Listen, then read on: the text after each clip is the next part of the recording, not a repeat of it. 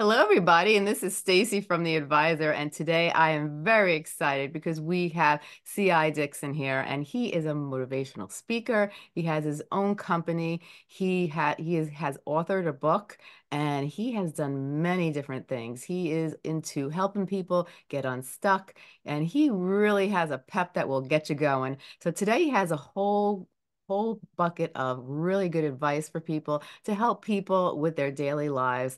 And so, CI, why don't you tell everybody a little about yourself, what you do?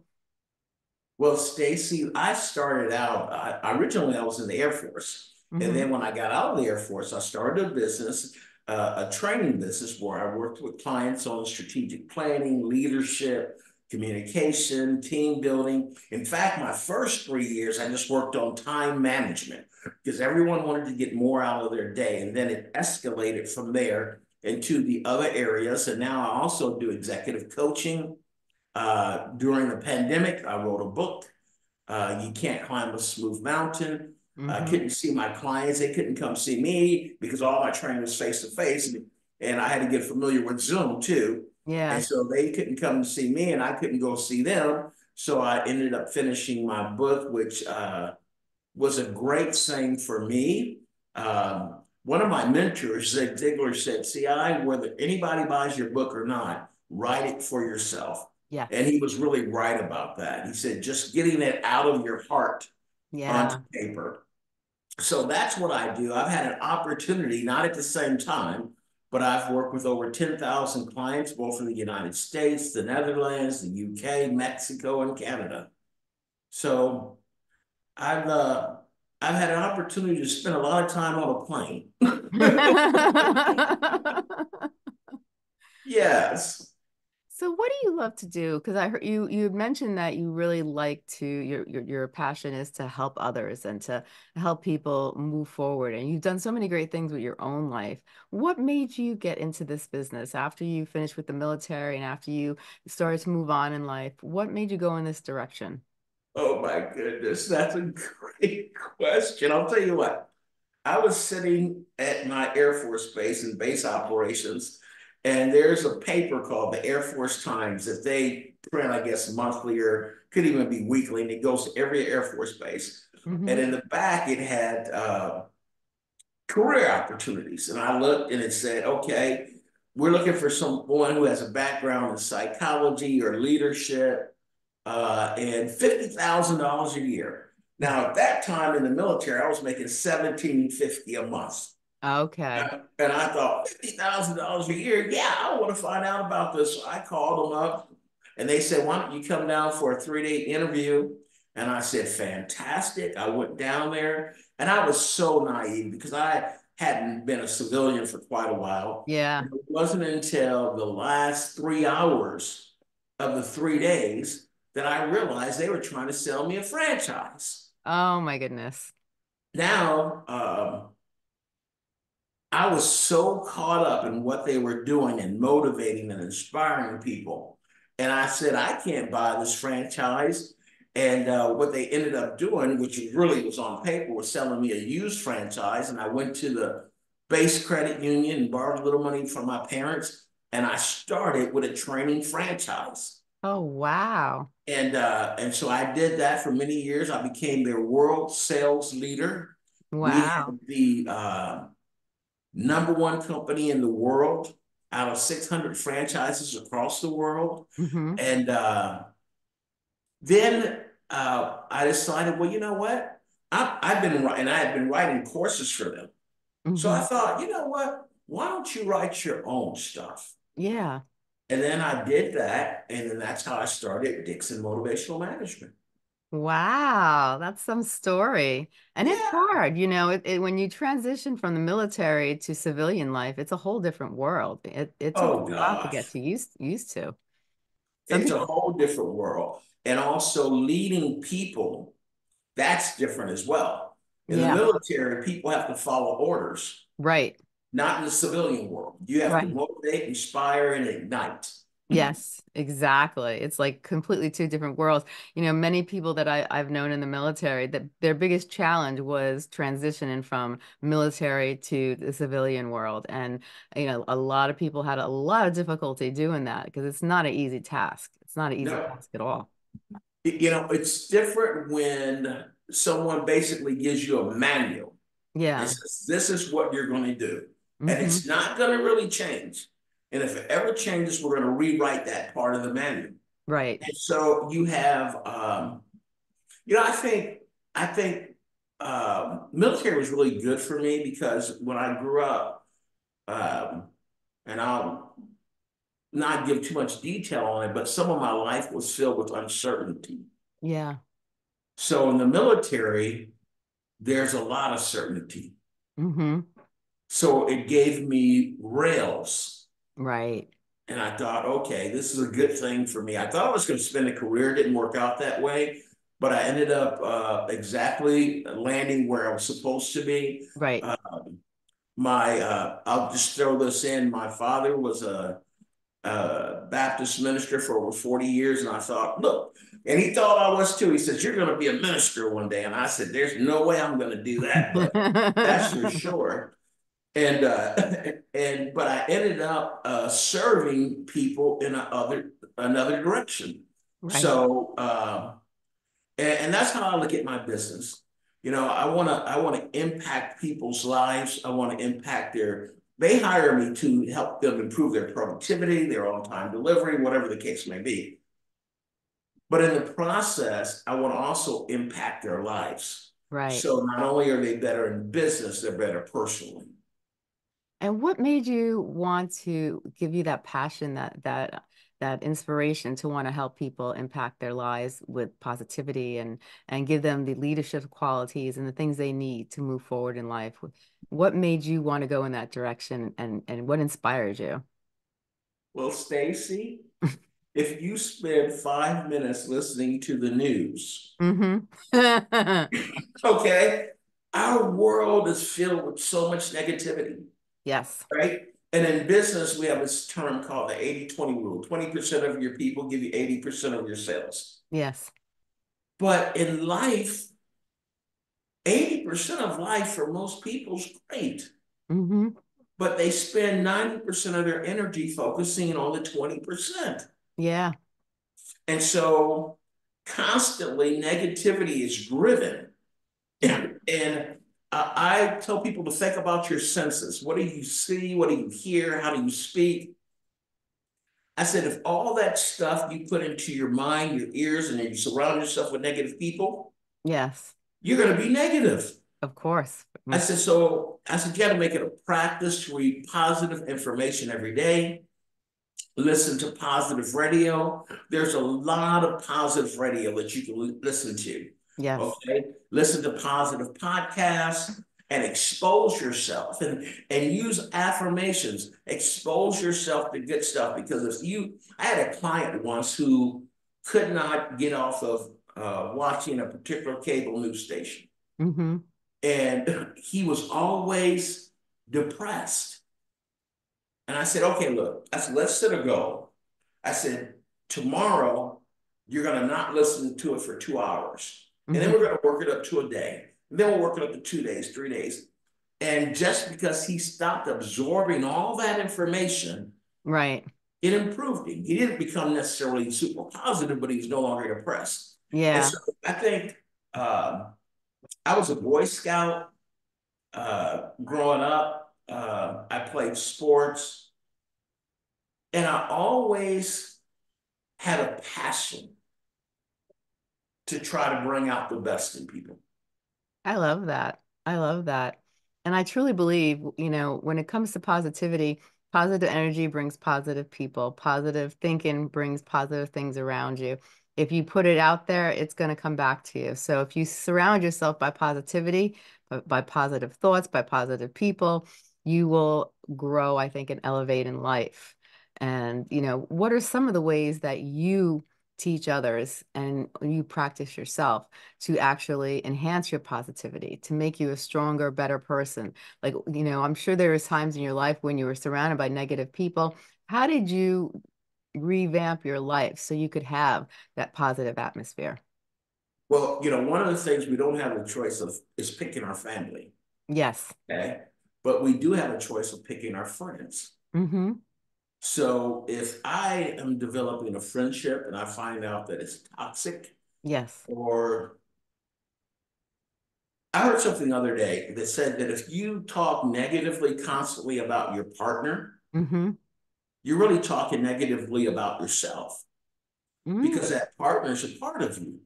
Right. So if I'm around a person who's always complaining about their work or their spouse or whatever the case may be, Yeah. I have to distance myself from that. Right. Okay. The other thing is I always, as I said earlier, try to read positive information, books like yours, books like I have written. So I every day I start out with a morning plan of reading for about 15 minutes. Right. Positive, even before I start making phone calls, even before I talk to you today, Right. I did that. And so I do that. And then another technique, and I got this from my mother. Uh, I was coming home. I made it oh, and this is going to really date me. This is when I had a cell phone that was mounted in my car. And so I made it a point every day when I would go home, or at least every other day, I'd call my mother. Right. And I was calling her. She said, "Well, how did business go today?" And I went over all the things that went bad. And she said, "Son, well, what went well?" Mm-hmm. And I told her, she says, "Okay, what I want you to do is this." And I still do this today. I got the notebook right here. Well, that's probably 20 notebooks later. But every day at the end of the day, I write down what were the best things that happened for that day. Yes. So often people leave work or whatever and they dwell on what did not work. Right. That's what they take home. And so I try to, and I'm not telling you my days are perfect. Okay. Right. But what I do is at the end of every day, I go, what were the best things that happened today? Right.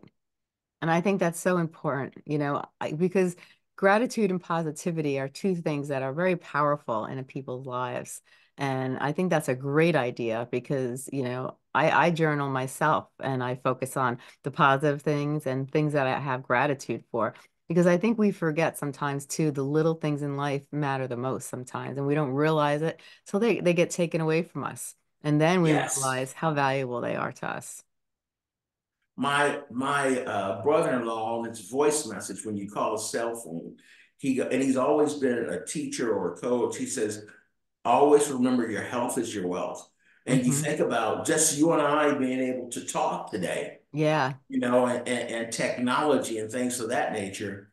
We It's the little things. Right. It's the little things that lead you. I have when I'm doing sales training, I tell people that rabbits lead you to bears, and so a lot of times the little things lead you to the big things. Right. Everyone's out there. There was a book written on like how to catch a whale, and so Hmm. all salespeople are out there trying to just get the big catch. But a lot of times it's the little bitty catches Right. that lead you to the well. Right. That's so true. That's so And true. uh, and I think that another thing that's important is, let's say it this way: the more you give, the more you get. The more Hmm. you get, the more you have to give. Right. And I think a lot of times people want to get, they want to gain, and we see that on TV. Like the young people watching TikTok and Instagram and all that. What can I get? What can I gain? Me, Right. me, me, me. But if you're a service to others, and I'm not talking about you have to have a business like you or I, okay? But I'm just saying, just service to your neighbor. Yeah. Yeah, my neighbors next door, they're not really IT literate. Hmm.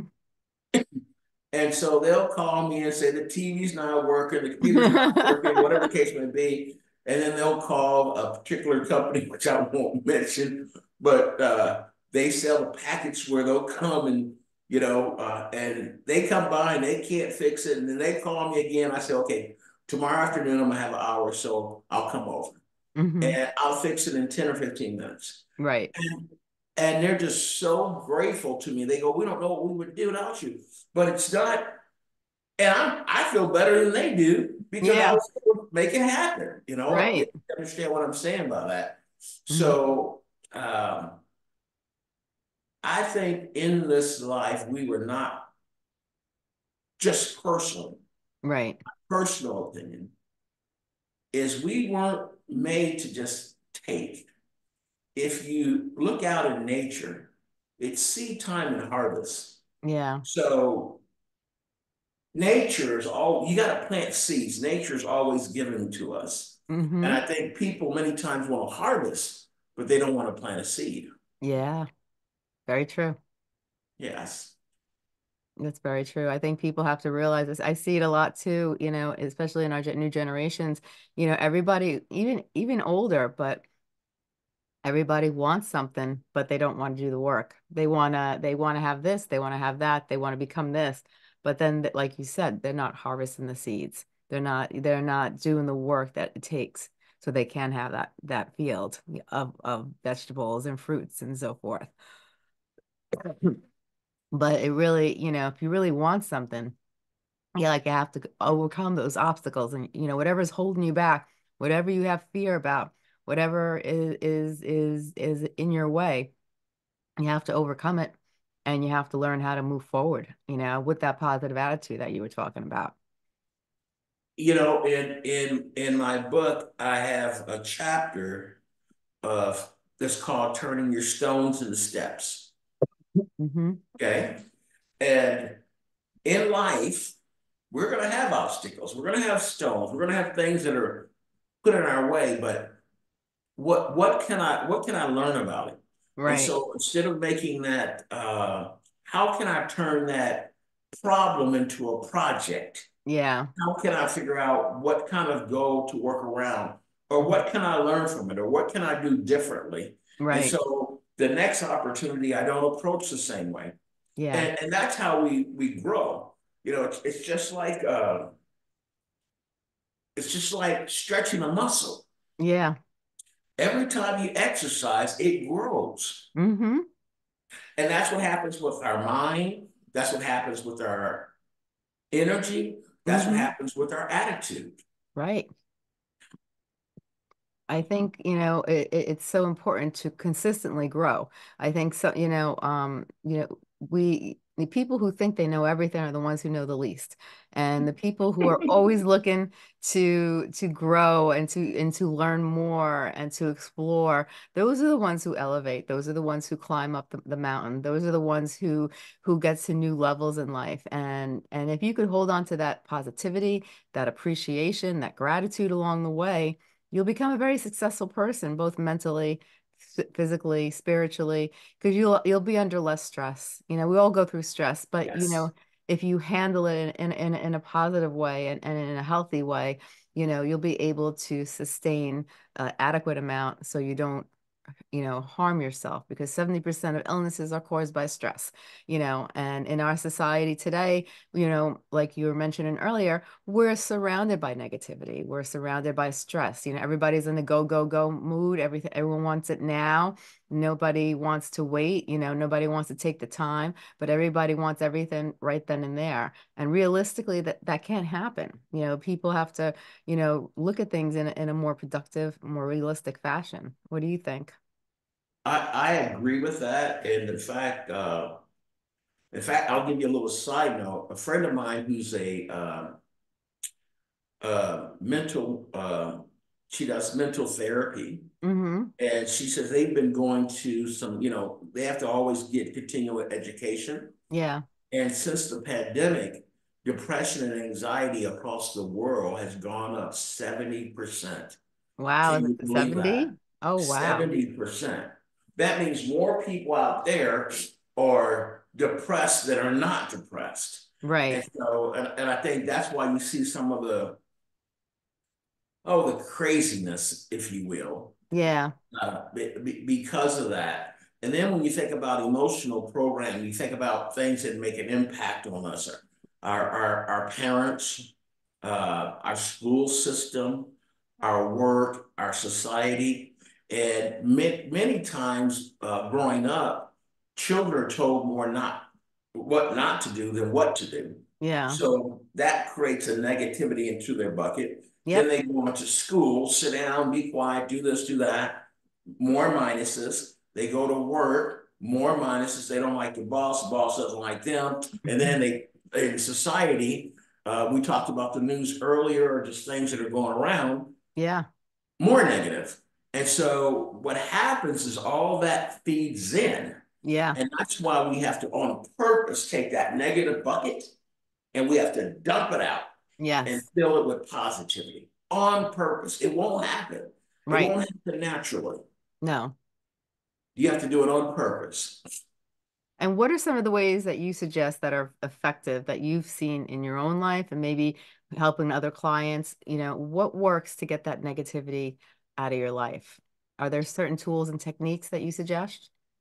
Well, we talked about the journaling. Yes. We talked about reading something positive every morning. Mm-hmm. You know, also, every now and then I'll watch a comedy movie. Yeah. Mm-hmm. A comedy movie or sports, something Laughter. that's laughter and it's Pleasant. enjoyable. Mm-hmm. Here's something else too. Might sound a little weird, but go outdoors and stand on the grass without your shoes on. Connecting yourself with the earth Yes. can Mm-hmm. be a very, very positive thing. It gives you energy. Yes, it does. So I think that that's so important Yes. that we do things of that nature and have positive conversations, positive dialogue. I think Right. that's very important as well. And there is a I can't there was a kid song, but always look at the upside. Try to always look at the bright side. Yeah. Bad things happen to good people. Right. But try to, if you can, focus on the bright side or look back. One of the things that I try to do is look back at adversities that I had in the past Mm-hmm. that I was able to overcome. Yes. And so I try to run those in my mind. Yes.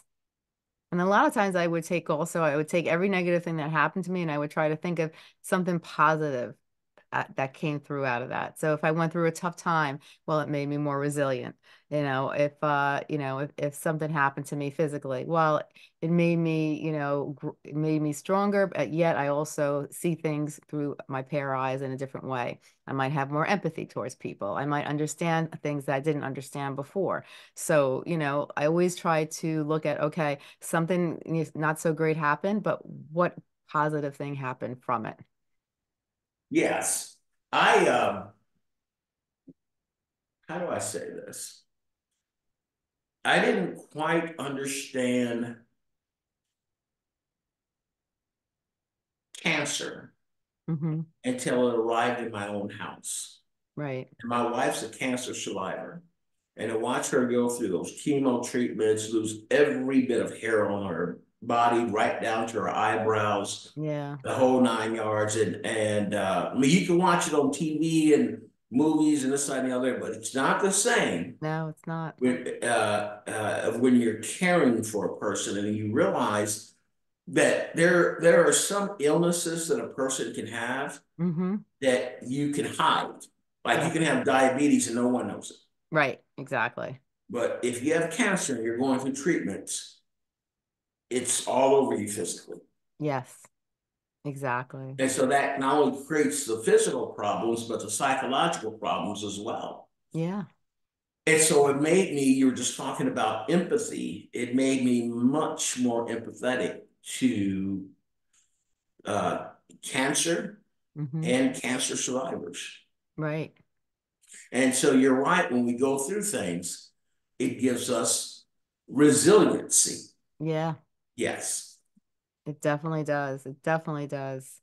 And like when my uncle went through cancer, I was his caretaker, and to see him go through it and to see him go through, he had it aggressively, to see the quick changes in his life, how he went from being a well-built man to a skeleton in a matter of 3 weeks, really made me look at life differently, and Yes. it really it made me grow mentally, and it really made me look at life in a whole different perspective, and also have gratitude for what I have, living in the now. I think so many people live in the past and they focus on the past. We can't change the past. And then so many people worry about the future. Well, we have no control over the future. The only thing we have is the present. So we really need to focus on the present and do whatever we can to better ourselves, better our lives, and to do whatever we want, making those dreams a reality. How do you feel about that? Well, I'll tell you something that was taught to me, Mm-hmm. that human beings can only really control the next 8 seconds of their life. I mean, just that small span, the Yeah. next 8 seconds. I don't know what's going to happen an hour from now. Right. I have to go to the pharmacy, but I don't know the process what's going to happen. Exactly. Okay. I don't know what's going to happen tomorrow. I have plans. I have a calendar, a planner, the whole 9 yards. Yeah. But the next 8 seconds. And so I think enjoying the now, Mm-hmm. okay, enjoying the moment. This past weekend, I had an opportunity to spend time with family. Mm-hmm. And I just said, hey, I'm happy that you're here, Yeah. that you're just here. Right. Because uh, a couple years ago, I lost my mother, perhaps uh, the most emotional hurt that I had ever felt for a period of time. So sorry to hear that. And I think about Holly, she's not here anymore. Yeah. And now I still recognize and I miss her, but I'm no longer in grief. Right. So my family that's here, Mm-hmm. I go, I'm happy that you're here. Yes. Live in the now. What can I do? What can I do right now? What's the most uh, prosperous and successful thing I can do? What step can I take towards my end goal? And then I keep my goals, some of them that are just written. And I know this is really old school, okay, but I have them on a 3x5 card. I do That's something very similar. I do something. that, Yeah. that's on my desk to say, okay, if is what you're doing right now, is it getting you towards your goal and getting back to living in the now? You got to ask yourself, and that's what I was talking about being in toxic relationships. Yeah. Is what I'm doing right now, is it moving me forward or is it moving me backwards? Right. Yeah. Very true. So true. Now, tell me a little about your book. Like, what inspired you to write that book? Now, you were talking about it a little bit in the beginning, but you wrote it during COVID, and was it what you wanted to? It was more for you than it was for anybody else. But was there a purpose, like something? Is it something that you went through in life that you wanted to get out, or were you looking to maybe have some therapeutic help for yourself, and then also at the same time maybe this will help somebody out there? Well, this has to go back to my mother. Okay. She was my greatest cheerleader. And again, one day I was driving home from work and I was talking to her about some training and some of the things that didn't go well, et cetera, et cetera. And she said, well, son, she goes, you can't climb a smooth mountain. And I thought, wow, That's that's kind of neat. powerful. She said, you have to have something, you have to have cliffs and rocks to dig into.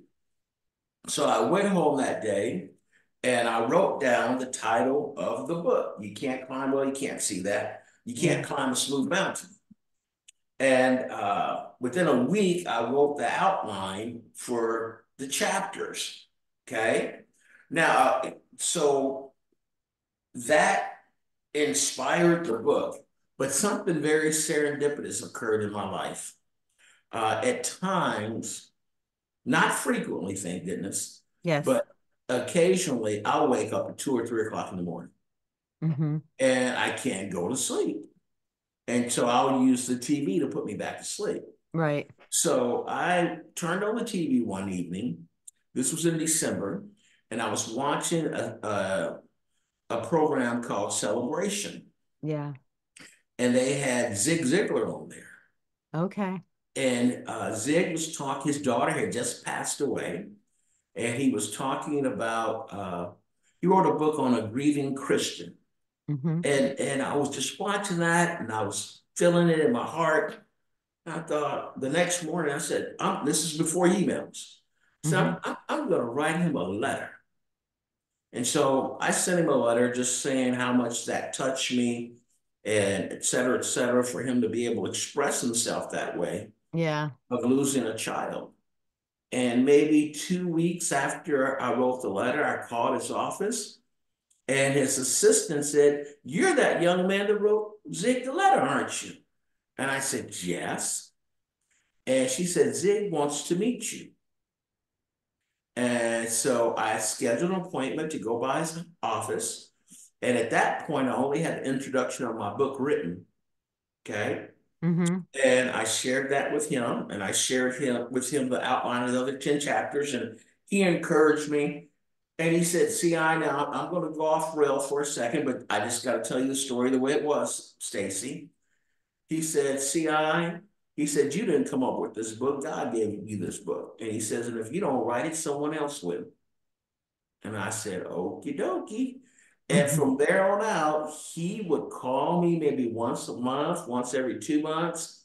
I'm in his autobiography. Uh, and I remember once I was attending a speech that he was doing at a reunion center, over 25,000 people in there. And he would mention me in his speech. He'd go, "My buddy, C.I. Dixon, is writing a book, You Can't Climb a Smooth Mountain." And he put up a little graft of it in the whole 9 yards. And he called me up and he goes, "CI, now don't you make me into no liar. Finish that book." So between Zig and my mother, I had to get it done. But what Right. happened, Stacey, is I was always so busy running around doing training, to which I love doing, don't get me wrong. Yeah. But to write, you got to have quiet time. Yeah. I mean, and then you got to have discipline. You got to say, and Zig gave me techniques, but I didn't adhere to them. He said, "Just write one page a day." Right. He said, "Just write one page a day." He said, "At the end of the year, you got 365 pages." That's true. Yeah. He said, "Just write one page a day."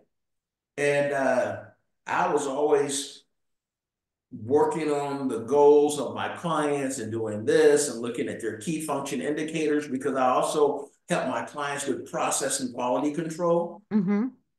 But when the pandemic hit, the brakes went on my training life. Yeah. And I was like, "Man, what am I going to do now?" And my mother and my wife said, "How long have you been working on that book?" I said, "Yeah, quite a while."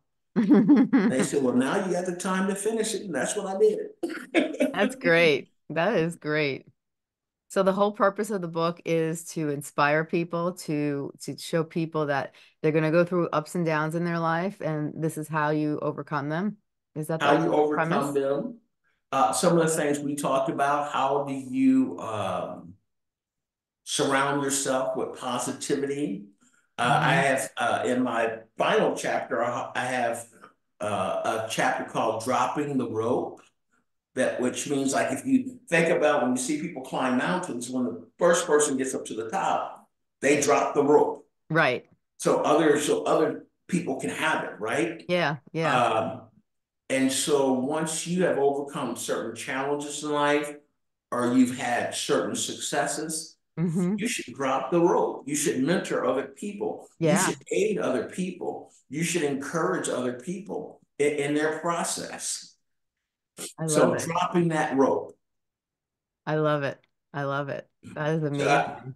I was just thinking, I won't belabor you with this, but you asked me a question. So, Hmm. so we talk about preparing for the climb. Like, when you can't climb a mountain if you got a huge backpack on. Yeah. So that means that the people that you haven't forgiven, the weights that you're carrying, your past failures that you're constantly looking at, all that stuff just weighs you down. So Yeah. how can you move to a positive future if you got a negative past that you're hanging on to? Right. It won't happen. And so then we talk about we already talked about turning your stones into steps, staying fit for the climb, and then envisioning your mountain. So that's like seeing your goal, seeing that mountaintop. Yeah. So the mountain, I only climbed a mountain one time. That's when I was in college, and but it's a metaphor, Yeah. if you will. And then I take the various stages of climbing a mountain Hmm. and turned it into a book. I love it. I love it. Now, what type of services do you offer? Because you have a lot of different things on your website. So tell us about the services you offer.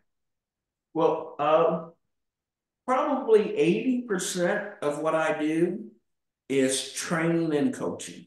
Hmm. And so it may be like I was talking to a client yesterday that they're having some team problems. Right. So we're going to do some team building training for them Right. that focuses on communication, how to empower the people, how to get people on the same sheet of music. So team building is one thing. I also do training in personal leadership. And that's kind of more what my book is like: Mm-hmm. personal leadership, goal setting, getting balance in your life. And You think, why would a business buy that? But when the people are better, the business is better. So when people are Exactly. more whole, the business is more whole. Yes. In fact, I use that personal leadership course mostly when I'm going into a union environment Right. because they spend all their energy fighting each other. I Yeah. work with groups on communication. Uh, we do some quarterly strategic planning where I come in every quarter and let's say what are not a lot of companies do 5 year and 1 year plans. Hmm. Again, we're talking about being in the now. Yeah. That's too far out there. Oh, for sure. So we do quarterly strategic planning. I do sales training, time use, uh, communication training, and I also work with managers. So Okay. I have a course that I've written called Building Effective Leaders. Nice. So and then my team building course is Building a Winning Team. So we do all that, and then I also spend time. I have clients that I do executive coaching. So at times I may have a president that doesn't want to be transparent in front of their Right. team. Hmm. So they'll call me and say, "Can you work with me one on one on these problems?" And I will. Right. Yeah.